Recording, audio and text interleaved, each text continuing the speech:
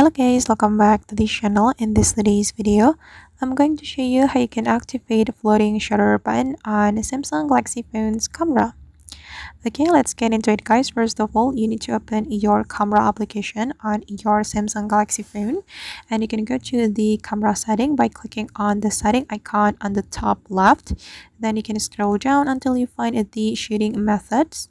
This one, click on this menu, and if you want to activate the floating shutter button on your camera, you can click on the toggle button, and I'm going to show you how this floating shutter button works.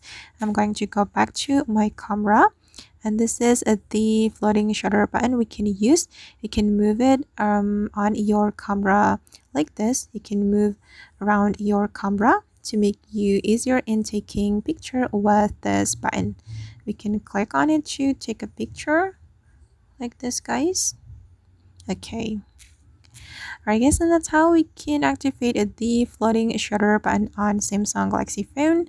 I hope this video will be useful for you. Thank you so much for watching, and see you in the next video.